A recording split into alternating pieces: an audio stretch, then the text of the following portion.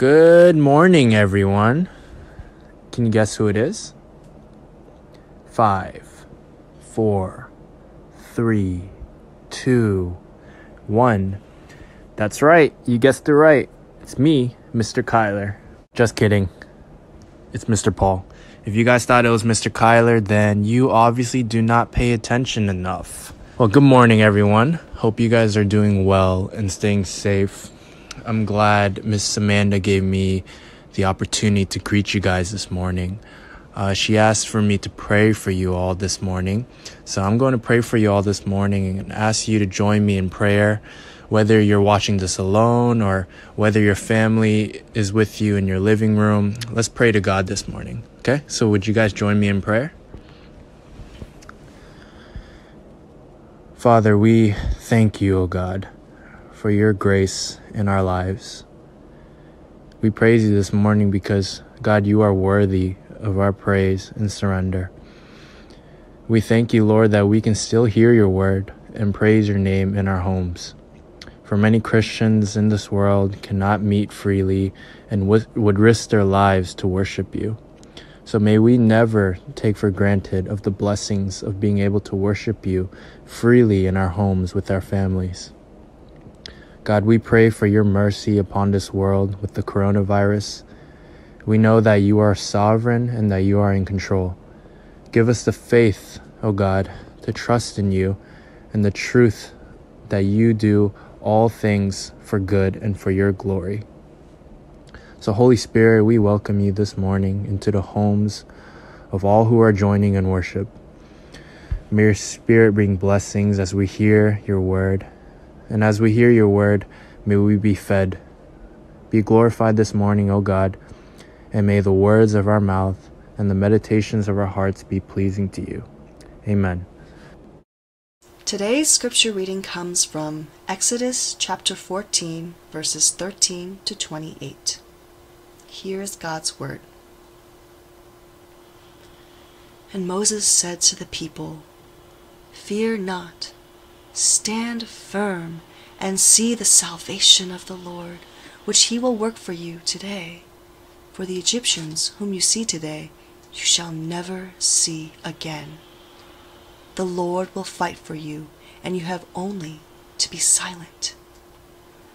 The Lord said to Moses, "Why do you cry to me? Tell the people of Israel to go forward. Lift up your staff and stretch out your hand over the sea and divide it, that the people of Israel may go through the sea on dry ground.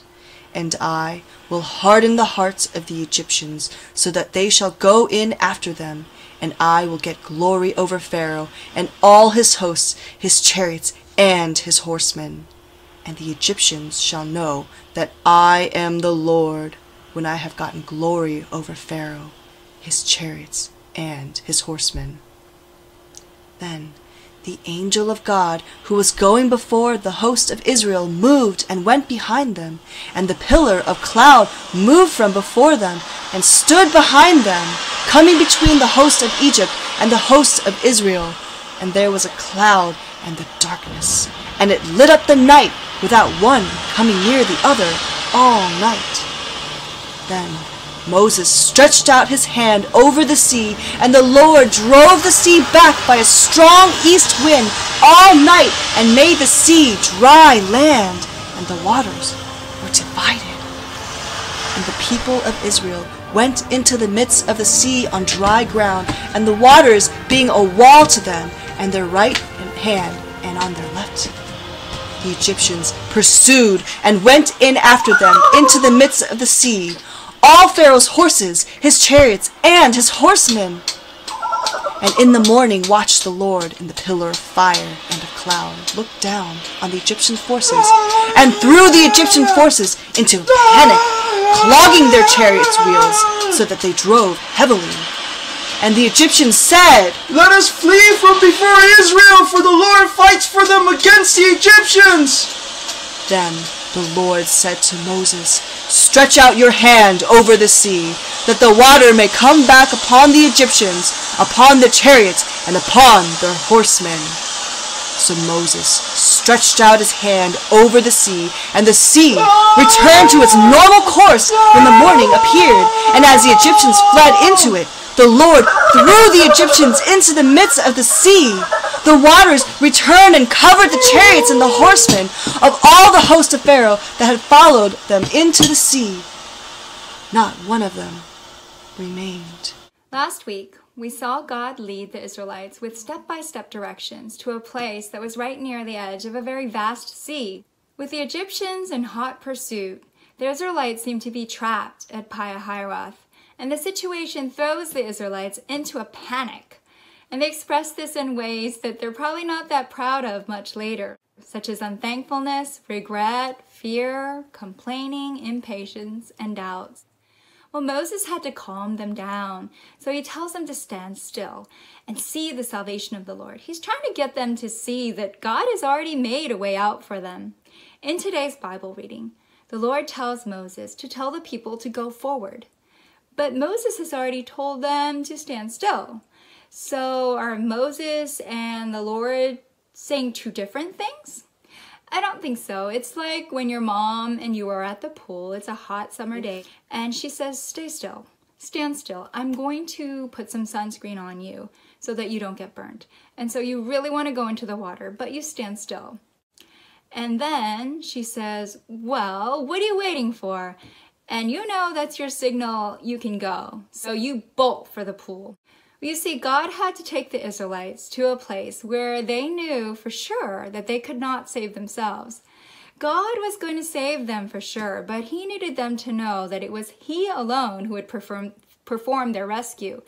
He didn't need their ideas about which route was smarter or shorter, and this was not anything about letting the Israelites choose a way that made sense to them. No way, this was about rescue.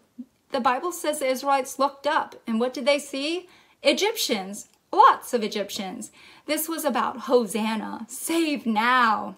In order to go forward, they had to stand still first. They had to be still and remember that the God of Israel alone is God. He will be exalted among the nations. He will be exalted in the earth, and certainly above Pharaoh.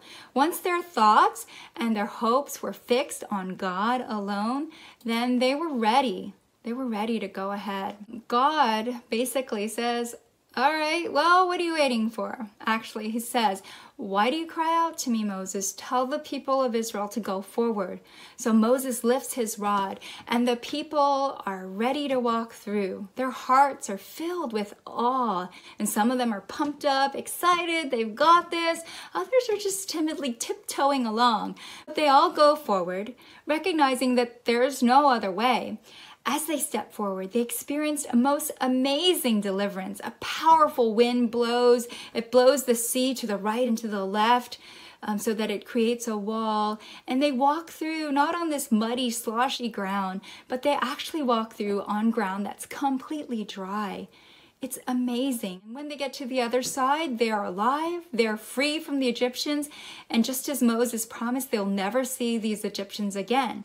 So in that way, Pi-hahiroth, even though it was difficult, it was exactly what they needed. So what about us? The Bible tells us we are all sinners headed towards a way of no escape. We all have sinned and fallen short of God's standards. And Romans 6:23 tells us that the payment for that is death. This is not good news. But God's word tells us that God made a way of escape. Through Jesus' death and resurrection, we can be saved from death and have a relationship with a living and holy God. The fact that Jesus rose from the dead is millions of times better or more amazing than the miracle of the Red Sea. Christ's resurrection provides complete deliverance for those of us who stand still long enough to realize we fall short of God's glory, and then go forward to trust in Christ's death and resurrection. God brings each of us to our own times of Pi-hahiroth, or standing still. He uses those times to open our eyes, to see his salvation, to open our mouths, to confess, I am a sinner, and to cause our hearts to cry out, I need you, God. How about you? Maybe you find yourself arguing with your brother or sister more than you would like, or you say words that you shouldn't say, or think thoughts that you would be ashamed for others to know. Maybe you look at things that you shouldn't be looking at, or are listening to things that you shouldn't be listening to. Or maybe you're even taking things that aren't yours to take. Maybe you are thinking that you're pretty okay because you don't do any of those things. The Bible tells us that we are sinners, all of us, and we desperately need God to forgive us. God's word tells us that without that forgiveness, the punishment for our sins is death and eternal separation from God. When God works in our hearts so that we are able to say, God, I'm so sorry, I am a sinner, I realize that. At that point, we can also go forward, fully putting our trust in Jesus as God's only Son. And when we declare that He is the one who is in charge of our lives from this point on, and believe that God raised Him from the dead, God accepts us as His children and receives the glory. So what happens next? Well, even after we become Jesus' followers, we will have trouble in this world. In fact, the Bible tells us it will get much worse before Jesus comes. You might get teased. You might get left out. You might even lose a friend or two over your faith. Luke 21:19 tells us that when these things happen, we will need to continue to stand firm. Well, maybe you think now that you don't want that kind of hardship or that kind of pain. Well, let me just tell you a story about this disease that some people have where they don't experience any type of pain. The formal name of my condition is congenital insensitivity to pain. It means that I don't feel pain. I don't feel any aches either. For example, if someone stands on my foot, I won't feel it. It doesn't hurt if I accidentally cut myself while making food. When you hear all this, it sounds like a superpower, but it really isn't like that. Pain and aches are vital for our health. It was too hot when I was showering. I didn't notice it because I didn't feel any pain. I had second-degree burns on my back, my arms, my neck. The next day, I had blisters everywhere. If I could feel pain, I would have felt that the water was too hot and I wouldn't have been burned. People who have it say that they would give anything to be able to feel pain. Because they can't feel pain, their lives are so much harder. The Egyptians are sort of like that. At first, you might envy them because they can go to Hiroth and not experience the difficulty that the Israelites did.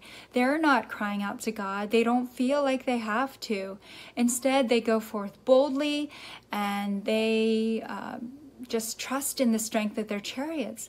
Well, actually, God blinds them to the danger of going into the Red Sea without Him. We see that as they go in, suddenly God just turns everything upside down. The wheels come off of their chariots, the men are thrown from their horses, and all of the army of Egypt is just swallowed up by the Red Sea in judgment.